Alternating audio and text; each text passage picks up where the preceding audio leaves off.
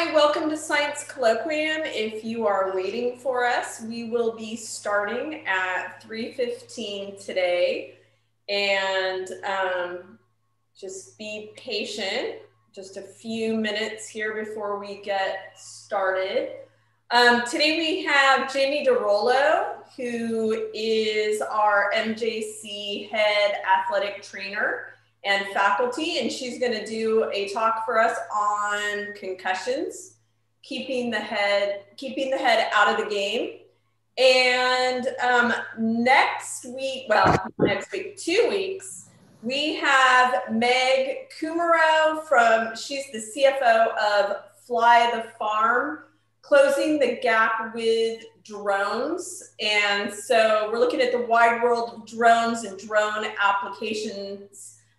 Meg will bring grassroots knowledge to the ag drone scene and a grower focus on the grain industry. There's going to be a discussion of the use of drone technology to improve productivity, profitability, and I believe also they're looking at water usage. So please join us for that. And I believe, yeah, that talk is actually going to be coming to us from Australia. So really fabulous that Meg's going to be joining us from Australia. I'm not sure we've figured out exactly what our time gap is with that, but join us in 2 weeks for that one, okay? Thank you. And we are just going to get started in another minute. I'm going to stop sharing my screen. And then Jill, if you want to just go ahead and take it away it's 3:14 right now. I think it's okay to start if you want. Okay.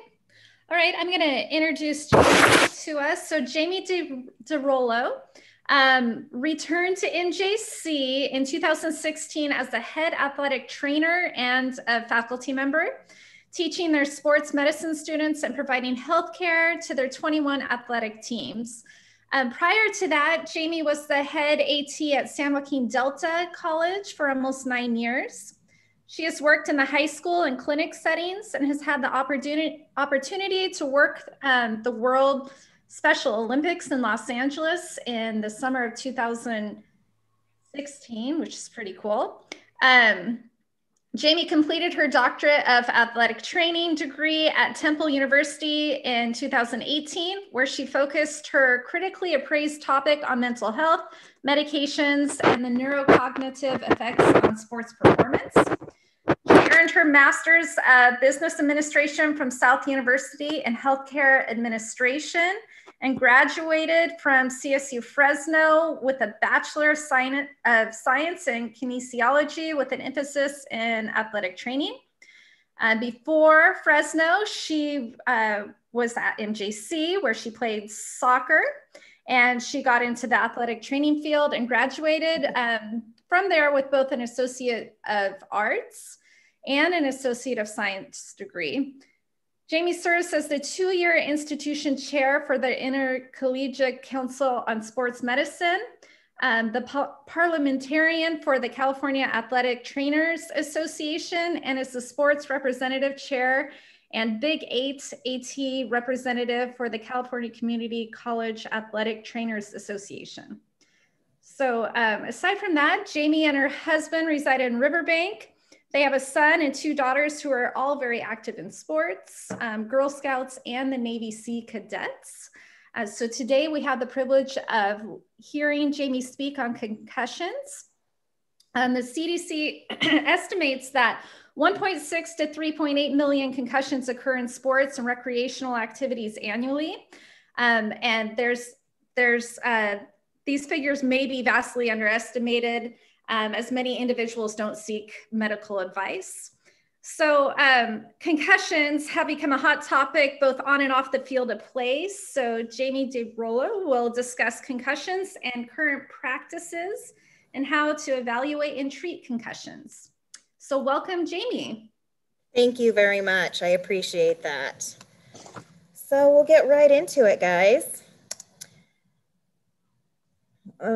like they've already introduced, we're talking about concussions today and how to keep the head out of the game. I don't have any disclosures or conflicts of interest to disclose, but wanted to let you guys know, I know this is being recorded and can be viewed at a future date. I do want to disclose that this information is only current up through March 2021. If we're going by the ever-changing, knowledge and data that we have on everything, what I learned 20 years ago in school is completely different than what we're talking about now. So I just want to kind of reiterate that it's current now, but who knows what the future holds. So today, after watching this with us, you guys will be able to recognize signs and symptoms of a concussion, be able to describe a concussion and what CTE is, and identify ways to prevent and treat concussions. So, this is a rhetorical question. I can't hear you guys or anything, but what is a concussion? Have you had any type of experience or exposure? Are we able to see concussions? I know all too often coaches, we're used to seeing, a contusion of the leg or a sprained ankle and the swelling and the edema that goes on with it. But with a concussion, we can't necessarily see that, okay? And so it's really hard for anyone who's not gone through it or hasn't sustained a concussion to understand. And then also we'll talk a little bit about, does everyone have the same knowledge about concussions? Are we up to date and current with what the current data and research has told us? And every month there's new journal articles that are coming out, peer-reviewed journal articles that are helping us better provide healthcare to our patients. My patient and my patient population happen to be student athletes. And then what do we know about concussions? I know there are a lot of myths that I will hopefully bust for you guys and kind of give you some insight on what to do if and when you come across this. All right, so what is a concussion? Concussions occur from forces applied directly or indirectly to the skull in acceleration and deceleration, okay? So the technical term for a concussion is pathophysiological disruption of the brain, right? There is a sudden change in the velocity that can elicit neurological shearing, and we will go into that a little bit further. We all know that the brain is complex. So I do want to show just a couple of highlights or not so highlights of concussions.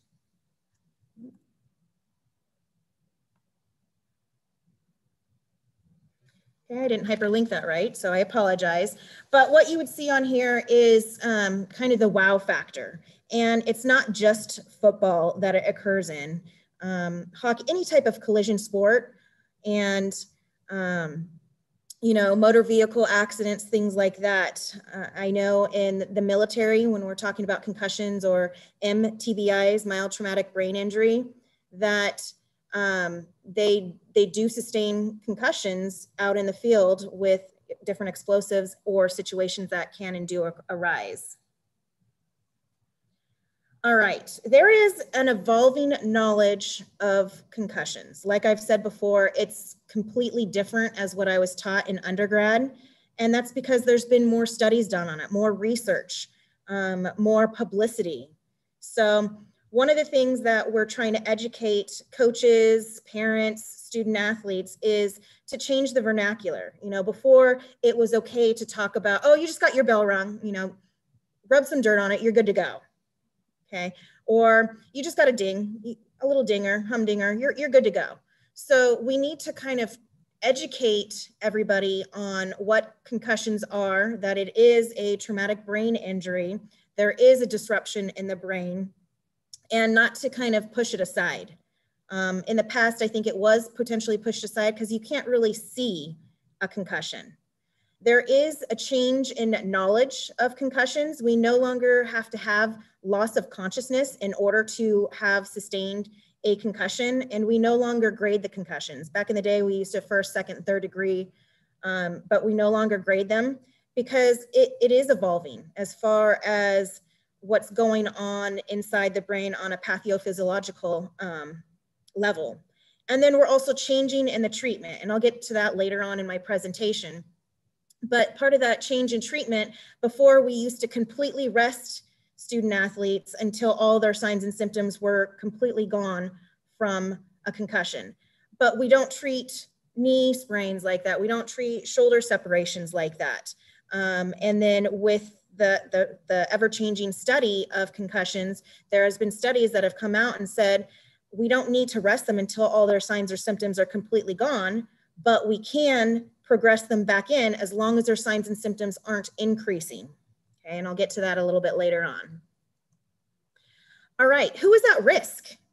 Okay, youth are at higher risk, one, because they don't have the musculature to maybe keep up with or sustain forceful changes in acceleration, deceleration.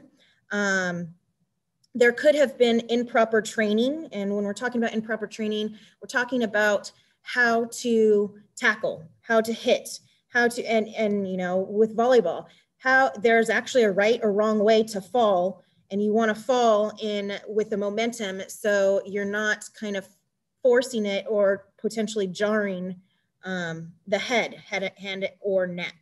So improper training. So there's trainings, and it's not just for football and tackling. It can be in any sport to try and limit and prevent injuries from occurring. Collision sports are at much higher risk just because of the nature of the sport. And we'll get into that a little bit later when I talk about how there have been rule changes for many different types of sports, one of which is soccer, in that they no longer allow heading the soccer ball if you're 13 or younger. And then older, you're only supposed to do it in games. So different things like that can help minimize and reduce those risks of potential concussion, but that's something that we need to educate everybody on. Athletes are bigger, stronger, faster. So the collision and velocity in which they hit each other can have more of an impact. And with that, there is potential more trauma. Those that have been in motor vehicle or other accidents have a higher risk. You don't have to have hit your head, just the head jarring back and forth. Falling or in abuse have higher risk. And then if you've had a previous concussion, there is a higher risk of you sustaining another concussion, or the potential for you to sustain another concussion. All right, so looking at this, a concussion can occur if you did get hit in the head. Okay, there are two different things. One is a coup injury, where right where you were hit, it's affecting the brain. There's swelling and a contusion of the brain. Or there's a contra coup, where maybe you hit here, but the damage to the brain is here. Okay, so coup, contra coup. You guys can read that, you know, at your leisure, but it should be noted that the brain is really complex, right? The human body, the brain is a 3-pound organ that, what do I want to say? 3-pound organ that is the seat of an intelligence database of memories and interpreter of senses, the director of movement, lying in a bony shell of our skull, okay? There is the cerebral spinal fluid that helps protect the fluid in the brain, but the brain is fragile. If you guys have seen the movie Concussion, there's a great scene in there where it basically has eggs inside of a jar, the eggs aren't cooked, and then they shake it around. So it's kind of simulating what happens within that cerebral spinal fluid. The brain has over 100 billion nerve cells called neurons, sending electrical and chemical signals to and from the body. And each neuron has a cell body that is a long nerve fiber. I think I have a picture of it. Yep, there we go. So it has a long nerve fiber called an axon, and projections of the cell body called dendrites, where you can see right here. Oh, I don't even have my little thing. Laser pointer, here we go, the little dendrites. Okay, dendrites extend out from the cell body to receive messages from other nerve cell axons, and the brain connects neurons with each other, which in turn provide extensive interconnections in between the areas of the brain. And because the brain and the neurons and the nerves are so fragile, the sudden rapid movement of the head can cause injury that I was talking about before with coup, contra coup, as far as the acceleration and deceleration within the skull. Okay.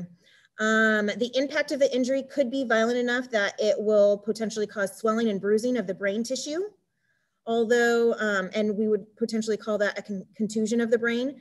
But there are other cases where there are low speed coup contra coup, and the damage might not be visible to the eye. It might not also have those signs and symptoms that show up immediately. And that's why when we evaluate, we also reevaluate after 15 to 20 minutes to make sure there wasn't a delay in the damage that could have been visible. The brain will slide when there's that acceleration, deceleration. The brain can slide over itself at different speeds, and the axon that crosses the different junctions will experience shearing forces. And with those shearing forces, it'll cause them to stretch and tear from the cell body. So these right here would stretch, then they're no longer kind of connected, and that's where we have cellular death. So that event is actually called axonal shearing, or it could be also called diffuse axonal injury brain damage, that it can occur immediately or several minutes to hours later. So that's why we reevaluate after the fact. And then we also give our patients or student athletes signs and symptoms and things to look for. And not necessarily the patient that has or that we suspect has a concussion, maybe their roommate or a parent, because again, they have a brain injury. They may not necessarily remember all these instructions that you happen to be giving them. There are severe cases of diffuse axonal injury that can result in coma and could put a person in a vegetative state. There are potential long-term effects for damage of the brain, and that the other healthcare providers would need to use either a CT or an MRI, computed tomography or an MRI, magnetic resonance imaging, that they can help check for the TBIs, but it's not necessary for everybody just to go straight to the emergency room. Some signs and symptoms of a concussion. Okay, headache is usually the number one, although if you talk to rugby athletes, hockey, football, occasionally even wrestling, sometimes they say it's normal for them to have a headache all the time. Okay, that's not normal, trying to throw that out there to them. But headache, they could have ringing in the ears, sensitivity to light or noise, nauseous, vomiting. They could be very lethargic, blurred vision. They could be dizzy. There's been times where I've seen athletes get up and they have the kind of drunk walk. And, that's back in the day where people would say, oh, they got their bell rung. No, that's could be a brain injury, and that's something that we need to pull them aside and evaluate. Some other signs and symptoms they could be confused or feeling as if they're in a fog. I kind of explain it where when I'm looking at them, the lights are on, but nobody's home. It's kind of a glossy stare. They could be dizzy or complain that they're seeing stars or specks. It just really depends on where the damage was or where the hit was in the brain and what is affected, or what part of the brain was affected. Then they could also potentially experience amnesia. There's two different types of amnesia. There's retrograde amnesia and anterograde amnesia. And this is a great picture. So if you were to look at the time of the injury, they could potentially have retrograde amnesia, meaning they don't remember what happened prior to the injury. If I ask them what play were they running or what route were they supposed to run, they may not remember that. Okay, so that would be a good example of retrograde amnesia. Whereas anterograde amnesia is new memories. So there's times where I've had a patient where they've asked, what happened? And I explain it to them, and then a couple minutes later, well, what's going on? What happened? Why am I here?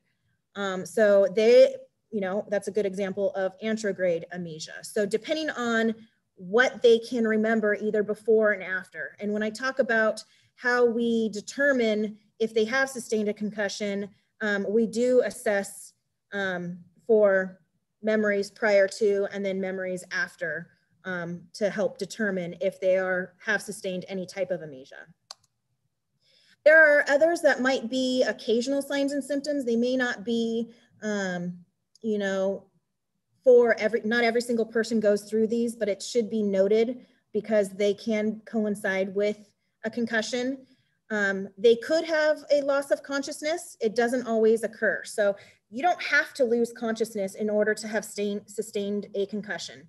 There's times, you know, where I'm jogging out onto the field, somebody's gone down and I can hear them sawing logs. They are completely 100% unconscious.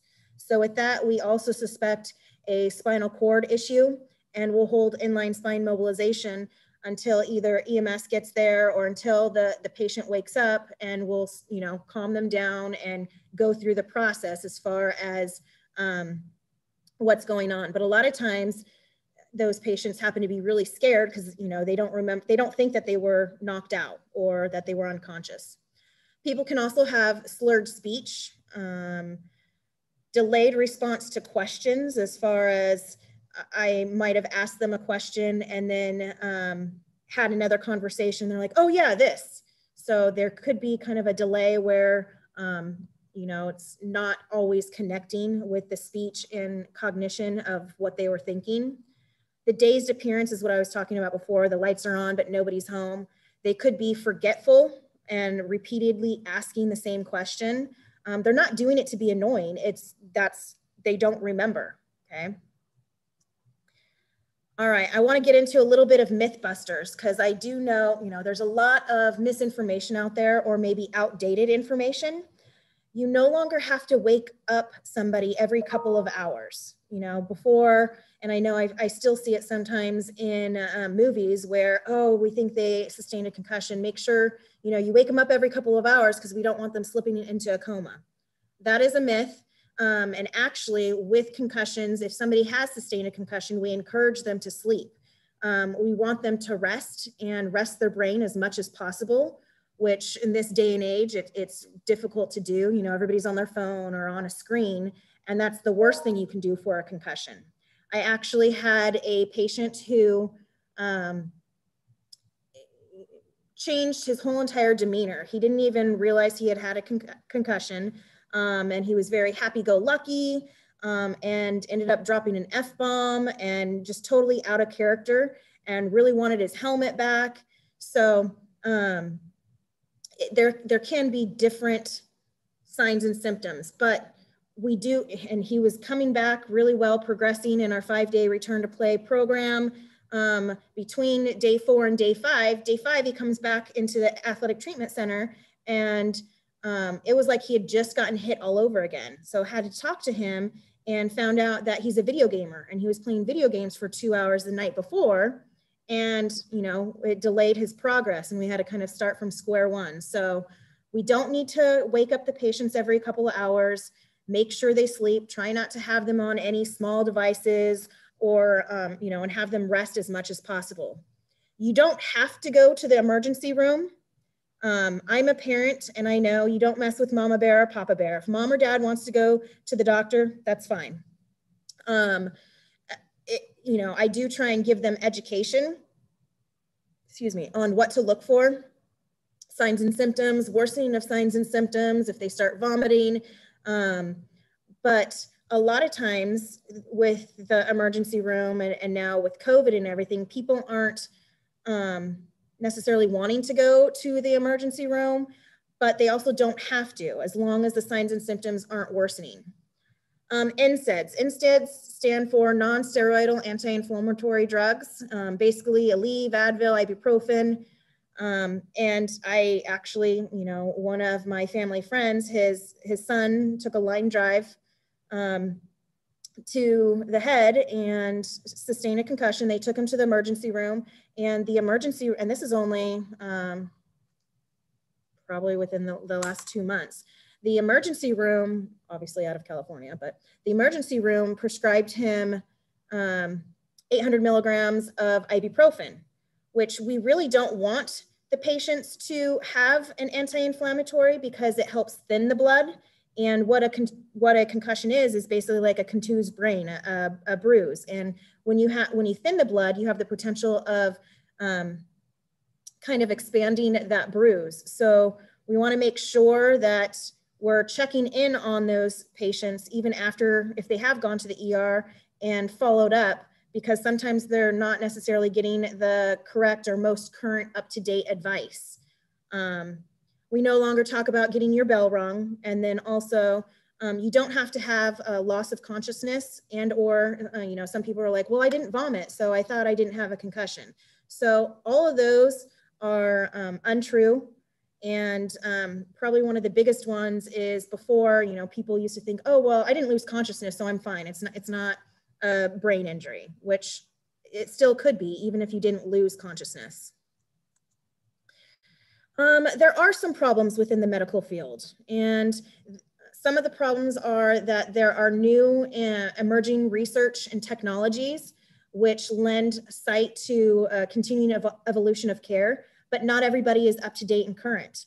I'll admit this past year for me has been focusing all on COVID and educating myself to educate the coaches and the student athletes what to look for, what to do, how to treat, and how to return safely to conditioning and then eventually sports. So, you know, that had been my sole focus. Now getting back into athletic training, making sure I'm staying current, and for this read, you know, 4 or 5 brand new articles that came out within the last 2 months about concussions, and the research is needed and it's great. But there is a variation of knowledge within the healthcare providers managing concussions. I actually go in and have taught some of basically on the field assessment for concussion evaluation to medical residents locally. And that's because, you know, I'm in the mix of it and see and treat it all the time, and trying to give some words of wisdom and knowledge to young healthcare professionals that will be doing it. So physicians, physician assistants, nurse practitioners, chiropractors, athletic trainers, school nurses, we all have our own niche and focus. Mine is predominantly sports medicine, related to sports, injuries, and illnesses. If you ask me about any type of internal or trying to crack backs or anything like that, nope, I'm referring you out. Let's send you to somebody who that's what they went to school specifically for. Yeah, I have basic knowledge on that, but I would much rather have them have the best healthcare possible to try and get them back to achieving their goals. Some of the other problems in the medical field, keeping up with current practice. Okay, so I went and looked. The NATA, National Athletic Trainers Association, they have a position statement, but that came out in 2014. And when I was working on my doctorate a couple years ago, that was already out of date by 2016, okay, because new research and everything has come out. The consensus, there was a 5th consensus in October 2016, which they came up with a new SCAT-5 on how to evaluate on the field.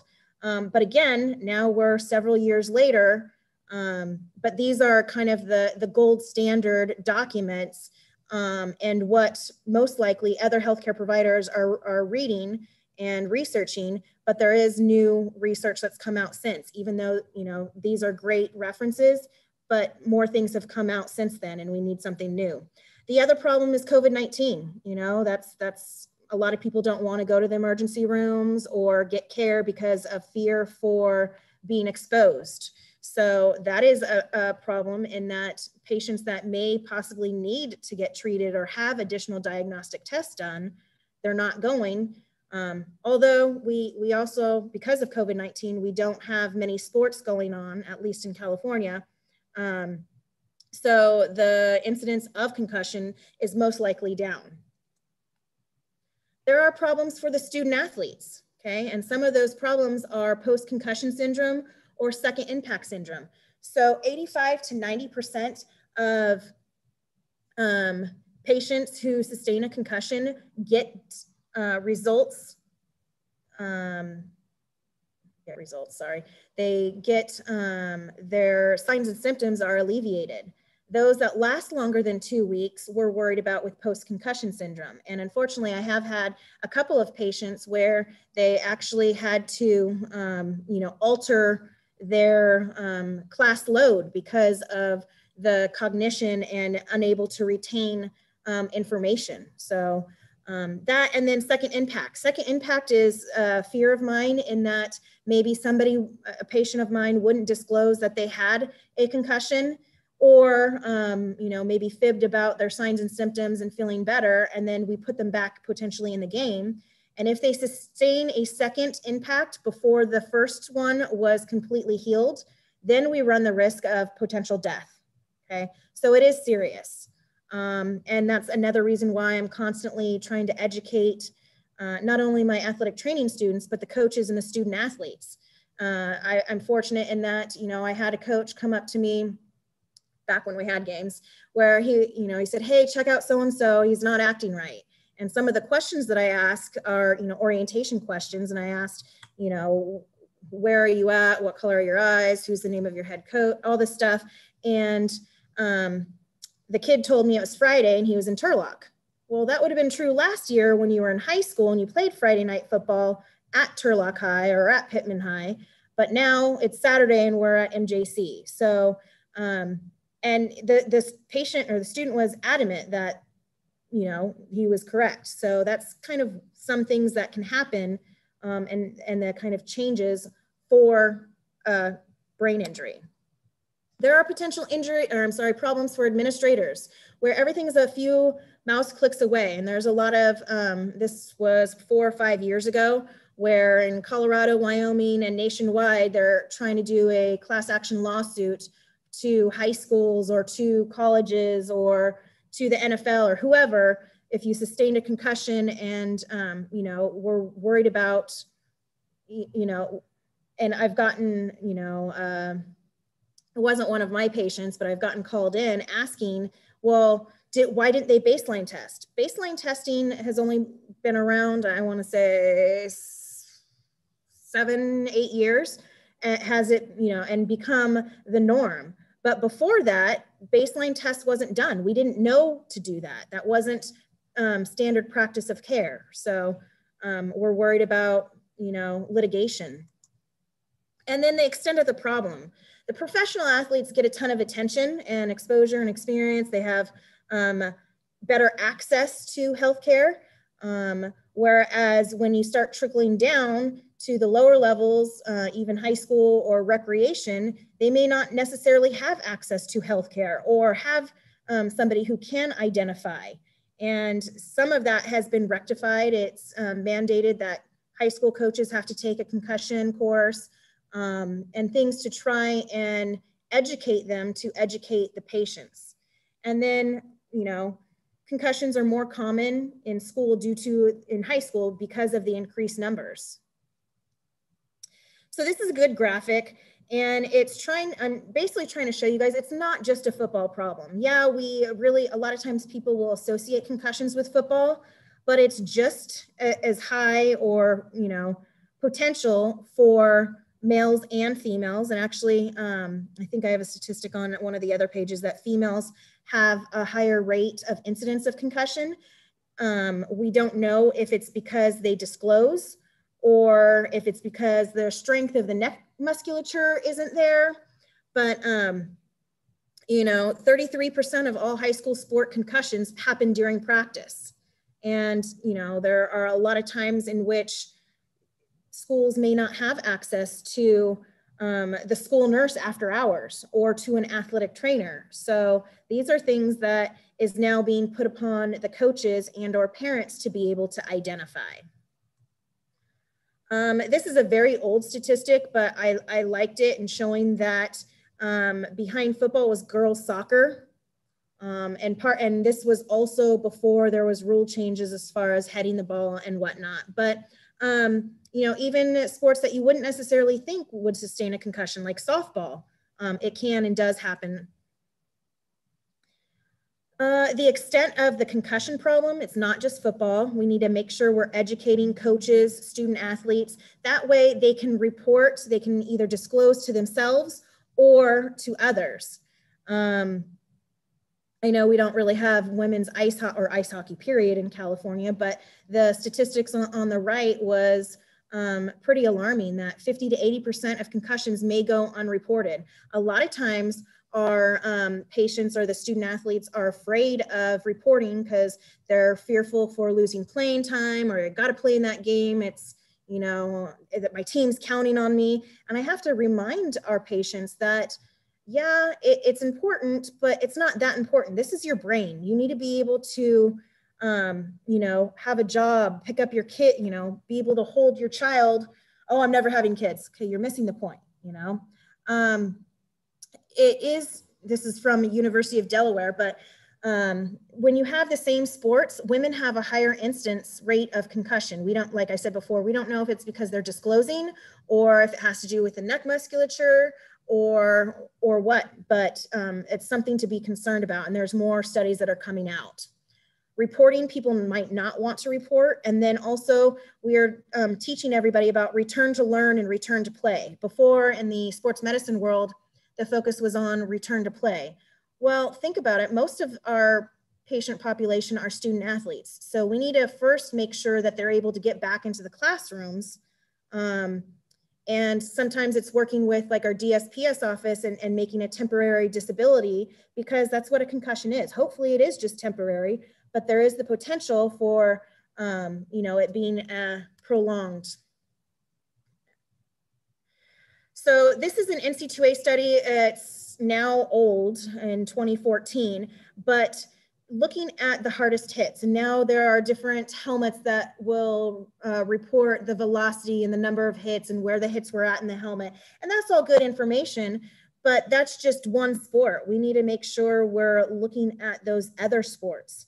Looking at the numbers, there's 1.6 million and 3.8 million related recreation-related concussions that occur annually nationwide, okay? Those are heavy numbers. And who's to say that those numbers are accurate? You know, is everybody reporting? Not everybody's going to the emergency room. They don't need to go to the emergency room, but we need to make sure that we educate ourselves and we know what's going on to help you know, look out for the interest of our youth. What's the big deal? So there has been an increase in awareness. People are disclosing more. So I don't know if there's necessarily more concussions that are occurring, or now we know more about it and we are reporting it more. But there have been several high profile athletes. I pulled the Muhammad Ali, since it was like the 50-year anniversary or something a couple days ago. Dale Jr., it's a NASCAR guy, and he actually was in a pretty significant car crash, and he was a huge advocate and was, you know, one of the most popular athletes in that particular sport. And he flat out told the sport association that he's not going to return to NASCAR until they have a concussion policy in place, which, you know, definitely helps when it trickles down to all the lower levels. That, and then we have knowledge and we know the long-term effects that are potential for people who have sustained concussions. The other thing, there's high profile cases. In 2015, 14, the movie Concussion came out with Will Smith.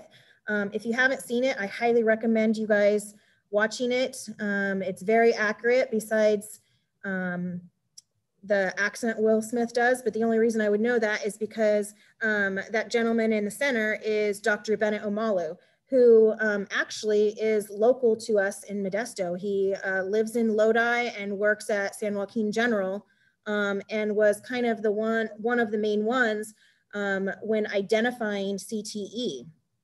And then also the media. The media portrays concussions and will start bringing out and saying different things as far as, you know, oh, I think you may have a concussion, the announcers. So things to think about in there.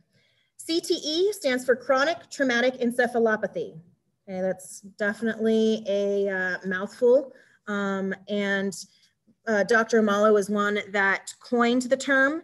And right here, what we're looking at are good examples. There's a normal brain and brain tissue on the left-hand side. And then on the middle is a 45-year-old former NFL athlete. And in the far right is a 73-year-old boxer. Well, you think about it, boxing, the goal of the sport is to give somebody else a concussion and they're knocked out, okay? So what CTE is basically describing brain degeneration. caused by repeated head traumas.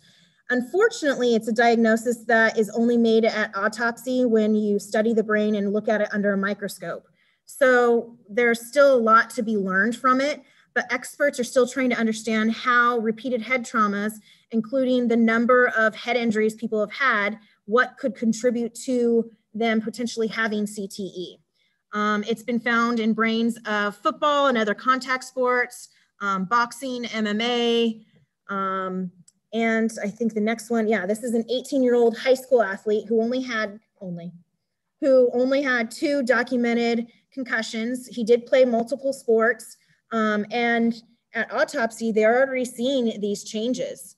So we're trying to be on top of that and cognizant of that, but there is no diagnosis until autopsy. So there's things where they could surmise that they may have it, but it's not solidified until basically it's too late.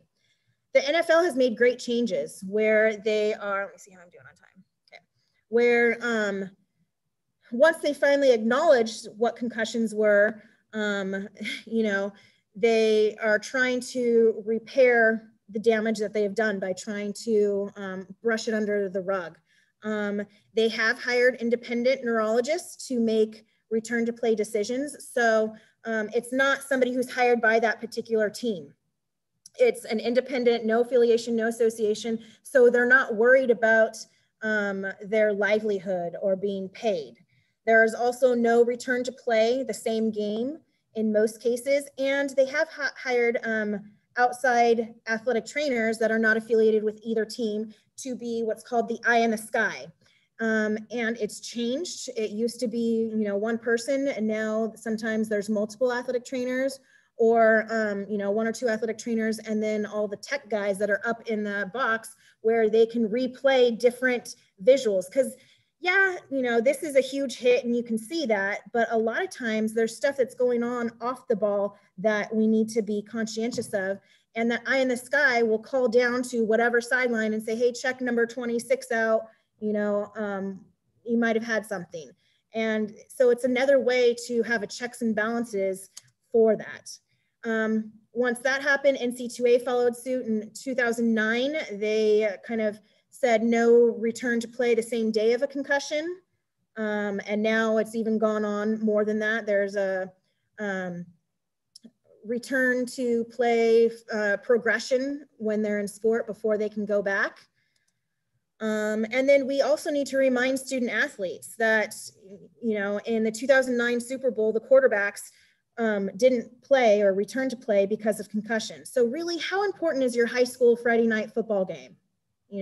When now it's being shown that if they have sustained a concussion, they're not returning on, probably the biggest event of their life. So we need to kind of put it in perspective to the student athletes. National Federation of High School Sports Medicine Athletic Committee, they have changed rules. And then also in the NFL, there's no spearing, no helmet-to-helmet contact. With wrestling before you used to only have a 1.5 minute injury time, and now that has changed to we can have unlimited time and we can move them into an area where it's quieter, so we can give a full, thorough evaluation if we do suspect a concussion. And then again, at the high school level, they now are and even if an official thinks that a student athlete has sustained a concussion, they can pull them out and that person cannot return to play until they're cleared by a healthcare professional, which is looking out for the health and safety of our youth.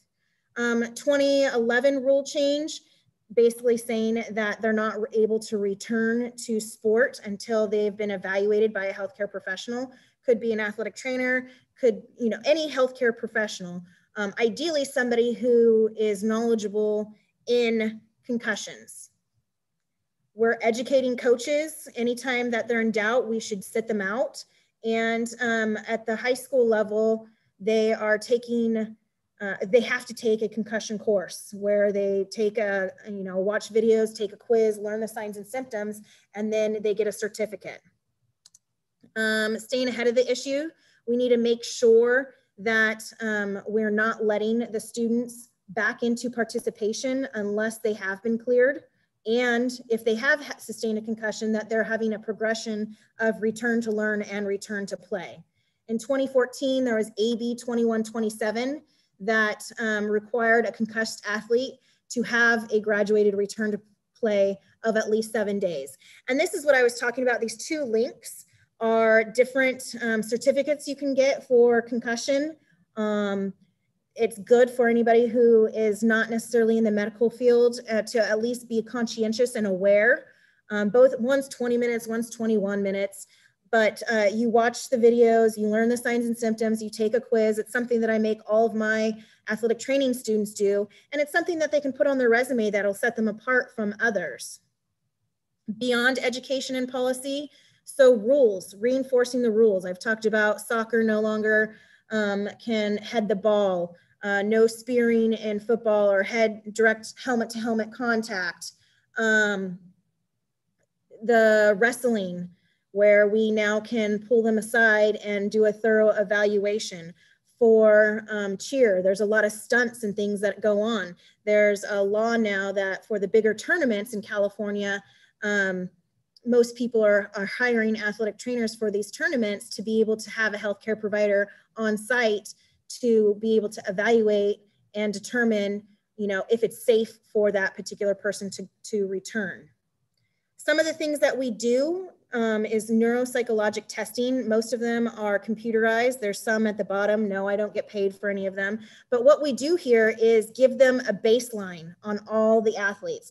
And I like the computerized programs because it can tell if you're trying to cheat the system as far as in your delayed response. But I like to have a baseline because, it's good to know where people stand, and we want to test them when they don't have any type of brain injury. So right now, really, think of, can you repeat the months of the year in reverse order, starting with December?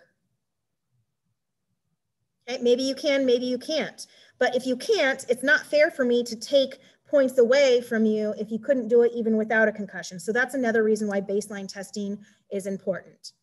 12 cranial nerves. No, I don't need, I'm not quizzing you guys on this, but there's different good mnemonics that will help you and also to determine if it is a motor or sensory or both for each of the different nerves. But when we're evaluating a concussion there on the field, we're doing different things for their orientation, for their immediate memory, for their delayed recall. Remember retrograde and anterograde amnesia? We're also telling them, finding out what their concentration is, and then giving them guidance on what to do. We don't want them to consume any alcohol or any medications containing alcohol because that thins your blood and could make it worse. They can still take their prescription drugs, but we want to make sure that they're not taking NSAIDs. If anything, they can take acetaminophen or Tylenol because that will probably help with the headache. This is part of what we do for our baseline and then return to play. I do change the words because sometimes some of the knuckleheads will remember, the 5 words of the year or whatnot. Saddle Blue 7 Jane Tree. No, we've changed it this year. So we don't want them to cheat the system, but we want to make sure we are getting a good, accurate, objective measurements for this. Baseline testing, kind of what I was talking about with those computerized testing, clinical evaluation, then we would do a gradual return to play. If they've been out for X amount of time, we're not going to let them go back in and play a game. We want to progress it. And then making sure we're continuing our education and awareness. I'm starting to run out of time, guys, so I'll go a little bit faster. But prevention, making sure helmets fit, making sure they have the correct testing or that they've been refurbished correctly. This middle one is a soccer headgear. Some people love it, some people don't.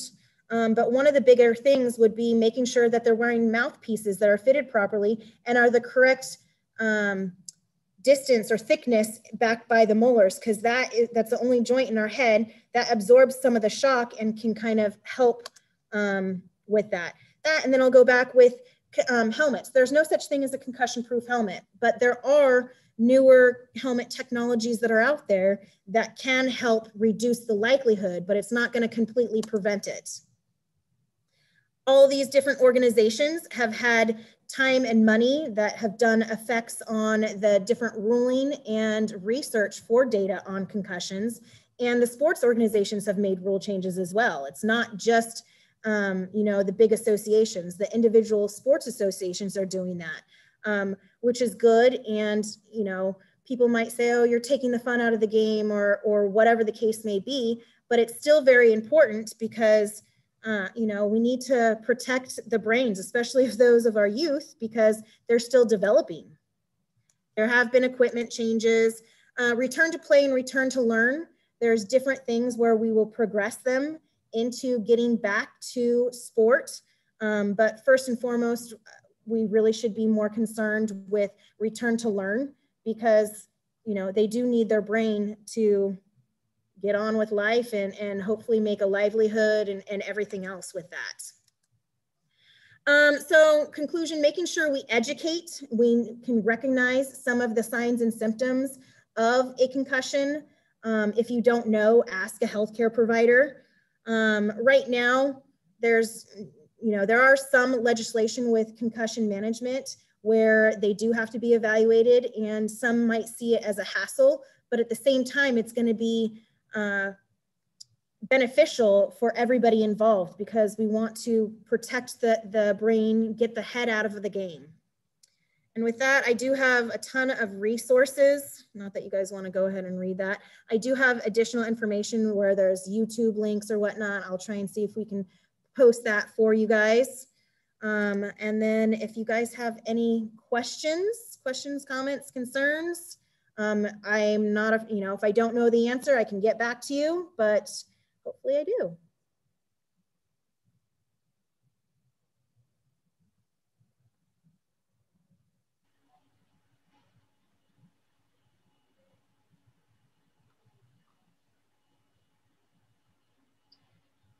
I thought that was great, Jamie. Thank you so much for that, for your talk today. Jill, are you thinking, do you have any questions? I actually have, really quick, I have one question. You said soccer, no more heading the ball. Is that across the, is that just colleges? Is that professional? So no more heading the ball, that's for 13 and under. And then depending on what state you're in and what those rules are, you have to refer to those different state mandates and legislation. But usually like 13 to 18, really, they want to discourage it and or only for game situation. But my issue with that is they don't know how to do it properly and then they could end up getting injured. So let's just take it out all the way. But yeah, in the pros, that's kind of gone, you know, by the wayside. They still are able to and do head the ball, but they also have stronger neck musculature and other things that hopefully will help limit the potential for concussions. Oh, that's interesting. Yeah, I didn't know about that. So that's really interesting. So Jill, do you want to, what do you think? Right now, nobody's posted. Any of you guys out there, do you guys have any questions you want to add to the chat? I have a question. You said their neck musculature might not be strong enough or whatever. Do they, knowing that, are there certain exercises that are encouraged in order to like increase that muscle mass? Yes. So, and I know, and I see it all the time. Well, when we did have sports, but when, you know, football was practicing, and even at the high school levels, I would, you know, driving by, I would see they would partner up and they're already wearing their helmets and somebody would just put, you know, a little bit of force and the other person would try and do a isometric contraction in all directions to help strengthen that. There are different machines at different gyms that you can do to help strengthen it. But yeah, there's several research studies that have talked about specifically the difference in musculature between men and women of the neck. And maybe that's why there's a higher incidence for females because, you know, that strength difference for that neck musculature. Interesting. All right, guys. Well, I'm open for any questions, comments. Feel free to email me if you know, need any further follow-up. I'm passionate about athletic training and sports medicine. I'm always trying to educate our student athletes and, you know, even at my kids' schools about concussions and what to look for and signs and symptoms, because we do want to protect that brain. We want them to live long, healthy lives and not have to have any type of sustained negative repercussions from a brain injury. Well, that was awesome. I really appreciate it. I have a feeling you're going to have some questions that get emailed to you. We still have some folks. Oh, wait, we have a question. Oh my gosh. I'm sure though other people are going to have questions and they're going to get back to you. There's still several people watching the program. There's a question from Denise Godbout Avant, and she might have been out a comment. This was a wonderful talk. I learned so much. We'll have a grandnephew see the recording of this since he's in high school and he plays football and is a wrestler. So, yep. Yeah. Anyway. No, that's awesome. And also, you know, when we have football games here, I always go and talk with the EMTs and do what's called a medical timeout. And because they, you know, this is not their niche. They may or may not work football games. So trying to educate them on what we're looking for, signs and symptoms. We also have the conversation as far as, okay, what's your guys' policy? Are we taking off equipment, helmet, or, you know, are we taking equipment off on site, or is that what you guys do in the emergency room? And it really depends on what county you're in and what those guidelines are. So hopefully you guys did get some information about concussions.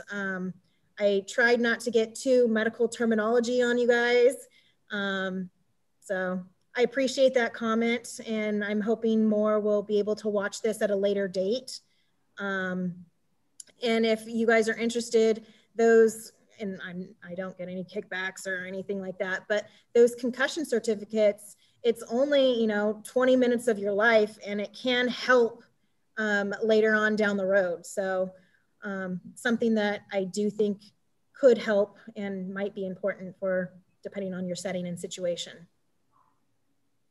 Well, thank you for doing this for us today. I really enjoyed your talk, and maybe we can get you back again in the future on another subject, because I have a feeling you've got quite a few. So that's terrific. Also, everybody, I just want to invite you to come back in 2 weeks. Again, well, same time, 3:15.